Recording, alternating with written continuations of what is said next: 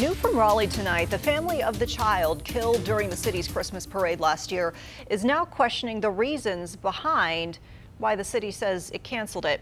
You might remember this story here. 11-year-old Haley Brooks was hit and killed by an out-of-control pickup truck during the celebration.